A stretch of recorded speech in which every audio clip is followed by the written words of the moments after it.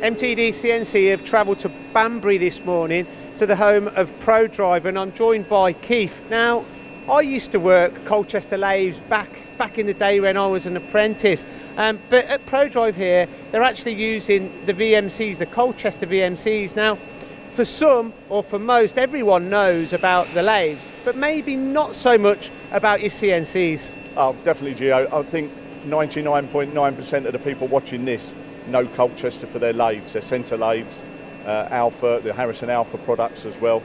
Very few people know we do milling machines, both manual, CNC, and in fact the VMCs that we see behind us. Well, Colchester is certainly an iconic name. Now let's tell our audience about the VMCs that you offer that are being used at ProDrive. Okay, so the Colchester Storm range starts at a VMC 500, and we can go right up in this particular style of machine up to 1600 in the X-axis.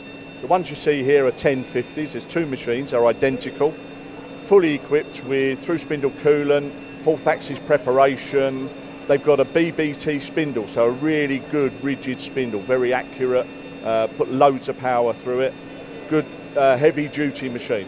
What kind of components are they making on the VMCs?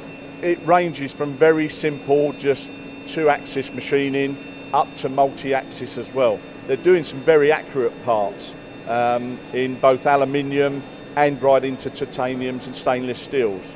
With this kind of machine, it's a very rigid machine and capable of cutting any materials. Oh, absolutely, yeah. It's a very, very strong machine and holds tolerances very well.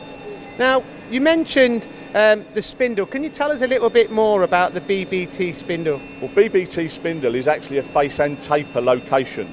So you're not just relying on the taper to drive it and give it its accuracy. It locates onto the face as well.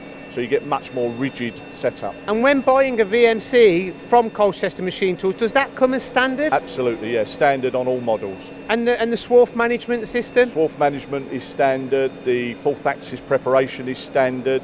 Through spindle coolant's an option, but it's a very simple option to fit. Now, the name of the machine is Storm. Are you looking to take the VMC market by storm? Absolutely, yeah, that's what we want to do, yeah. And ProDrive have started this now, and I see loads of potential in here to put many more machines in.